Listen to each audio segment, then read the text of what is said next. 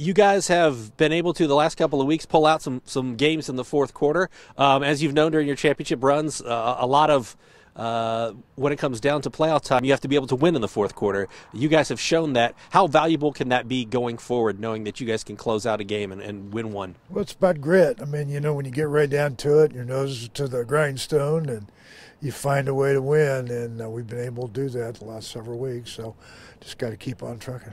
Tell me about this defense. What are you guys keying on defensively to get ready for what Siena Heights prepares to bring to St. Francis on Saturday afternoon? They're a control team. I mean, they want 4 yards a carry. They want to run the clock down. They want to limit your offensive touches. They've been successful. They're 6-1. Should be 7-0. So I have a lot of respect for them. They got good players. They do a great job coaching. They had us whipped last year. We came back and found a way in the last minute, got into overtime, and found a way to win.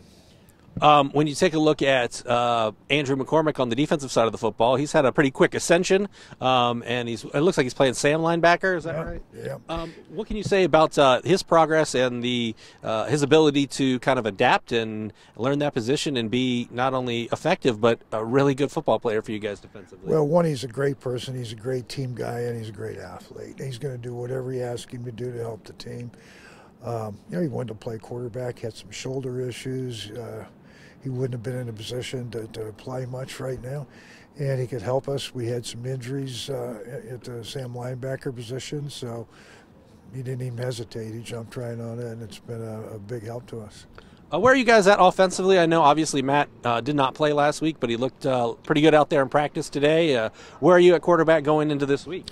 Well, it's kind of a day-by-day thing, but we've got him back into the swing of it, and I don't think you lose your position because of injury, but it does with performance. And I thought our young freshman, Heath Simmons, did a good job. A little nervousness in his first start there early in the game.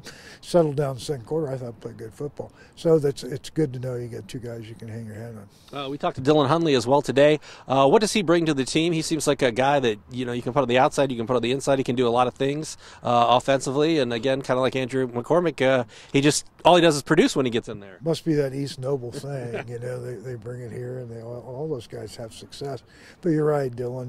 He returns punts. He plays inside receiver. He plays outside receiver. He makes clutch catches. He's a great blocker on the perimeter. So he's one of those guys that just smiles and goes about doing his job and enjoys every minute of it. Awesome. Anything else you'd like to add, Coach? You got it, man.